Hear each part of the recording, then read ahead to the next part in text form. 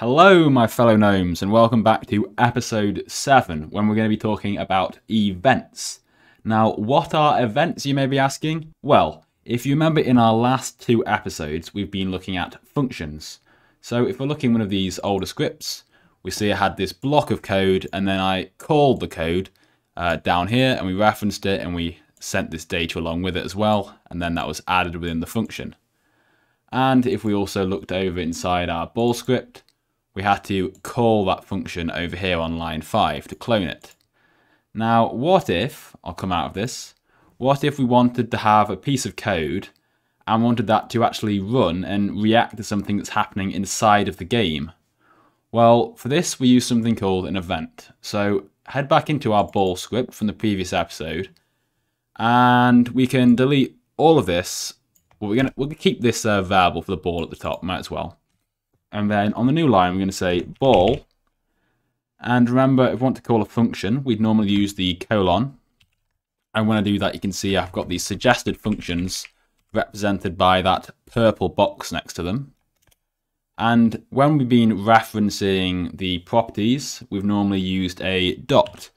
And when I do that, you can see an index of the ball, and we can see these properties represented by the blue box next to them. Now, if I hold down the down arrow key and go all the way down to the bottom of this list, we should see right at the bottom, we've got these ones with a yellow sort of lightning rod. Now, those are not properties, but they're events. And the one we're going to start off by looking at is the touched event. This is kind of a classic example. So I'll press enter and it'll autocomplete ball.touched. And so touched is an event rather than a property. And what we can do is that we can then connect it into a function. So type the colon, and then we type connect, uppercase C, and then we have an opening and closed bracket like that. So again, it's a bit like a function, this is. We've got the colon and the opening and closed bracket. And what this touch is going to do is want to connect it to a function. So let's write at the top a function now. We can say function ball touched, we'll call it. Okay. And then inside of here, we'll just print out the ball has been touched. And now inside our connect, we just type the name of our function, which in this case is ball touched. Now, what essentially all this is doing is this is just listening out this connect. It's going to listen out for whenever the ball is touched, whenever that event is fired, and then it's going to hook it in to this function that we've just defined. So now, when we run the game, this function should fire and this print statement should appear in the output. So if we look at our game, we can see when the ball drops to the ground, it should be running anyway. So we just click run, wait for the ball to drop to the ground, and we can see the ball has been touched, is fired 2 times in the workspace already. And if I stop and I enter with my player, so the ball's dropped to the ground, and then if I run over to the ball as well, when I hit the ball, we see it's firing loads more times. It's fired 62 times now. For every single touch, we get another print in the statement. So now my code is sort of interacting with the actual game world in real time, rather than having to define exactly when I want things to happen. So the touched event is pretty powerful. Now, you might have noticed that we didn't actually have to have an opening and closed bracket like that when we called it. Now, this is because it's sort of wrapped inside of the connect statement already, and this event touched actually sends some data along with it. So if you remember with our functions, I'll open up that script, we sent this data. We sent these numbers of 10 and 22, and then we received them as parameters in the function. So we could then use them like variables here. So with our events, the touch event actually sends information about what part is touching the ball. So we can set that up as a parameter now. So we'll type the name of the variable. We say part, we could say. And then down here in our print statement, we can say the ball has been touched by, and then comma and the value of that part variable. Now, if we click play again, we should see it says the ball has been touched by part and part. And if we touch it here, we can now see it's telling us the name of the different parts of our character. So we can see right hand, upper torso, left upper leg. If I jump on top of it, we should see my feet and legs hitting it. And then if I hit it with the side, I can get the arms and the torso hitting it as well. So how can we make better use of this? Because this isn't really very useful, is it? Having a print statement about who's touching the ball. How about we have it so we can actually detect when the ball enters into the goal, when we score a goal. Because at the moment, even if we manage to get this ball in for a goal, if I can score, push, there we go. Well, it's going to go in and nothing's going to happen, is it? That's kind of it. What we'd really like is to have the score tallied up and then the ball to go back to the middle again so we can kick off once more. So how about we stop the game and we add a part over here and over here inside of the goals. So add in a part. And we probably don't want it to be that colour, do we? But that can be fine. We'll set transparency to 0.5. And then we're going to move it so it's behind the goal. And it fills the entire area behind the goal like so. Okay. And so as soon as the ball touches this part, then we can start to detect things and have things happen. So let's make sure it's anchored and also disable collisions on it. We'll rename the part goal 1, I suppose. And then we'll add in a new script into the workspace. Script. We'll rename this goal script. And then in here we can type goal 1 equals workspace dot goal 1. So we're creating a variable for that object. And then we want to detect when something hits it. So goal 1 dot touched connect. And then we could give the name of the function like we did over here. Now, there's actually another way of defining a function, which you'll probably see done a bit more often. Rather than giving a named function like this, we can actually just do it all within this same connect statement. I can just write function like this. Open, close bracket, new line. And you notice when I do so, I have the end as well.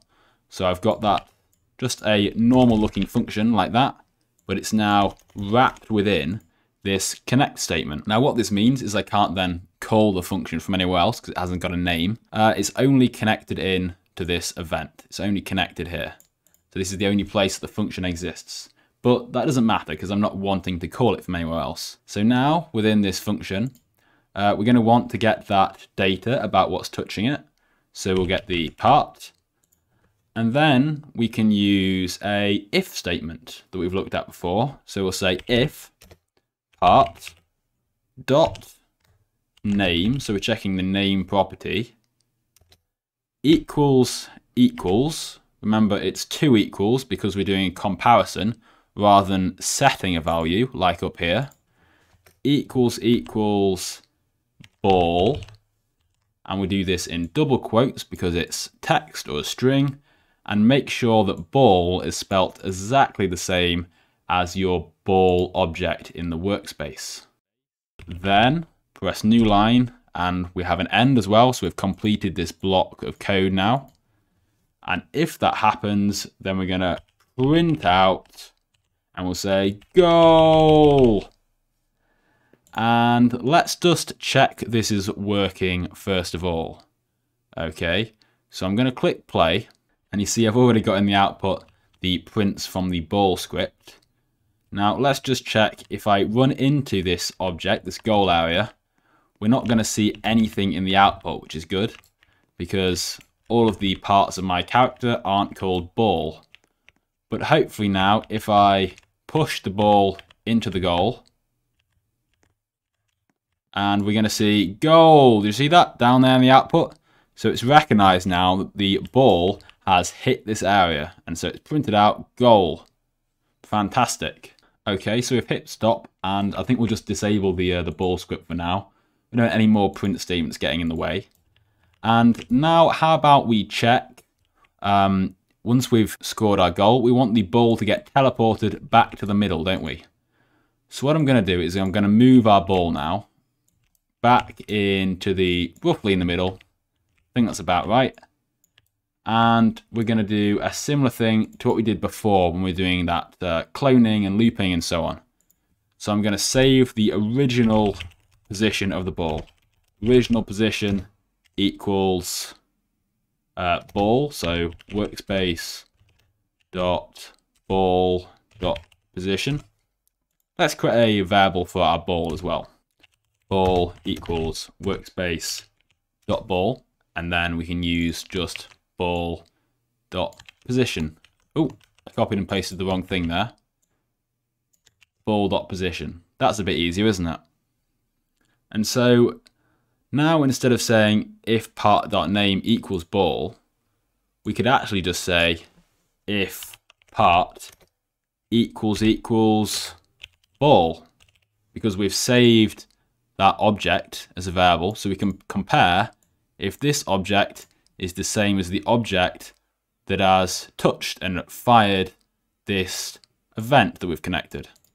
Okay, hopefully you're following there. So now that we've checked that it is the same object and we've printed out that they've scored, now let's move that ball back to its original position. So ball dot position equals original position, the one that we've saved.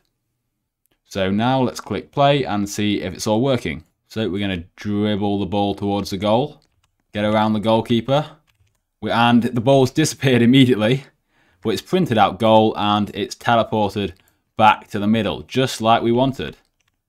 And if we like, we can do the same thing for the other side. So we'll click stop, and I'm going to duplicate this, Control D, drag the cloned one over to the other side.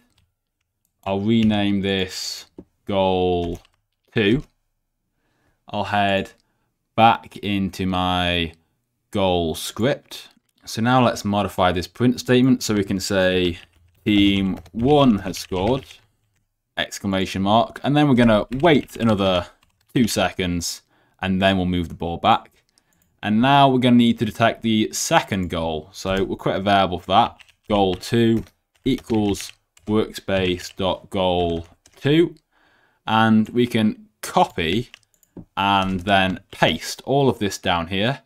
And the only thing we need to check is this time we want to listen out for touches on goal 2 rather than goal 1, and we'll change the print statement to say team 2 has scored.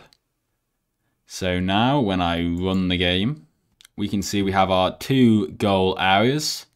If I push the ball over to this side, you can see team 2 has scored, and then it's going to teleport back into the middle.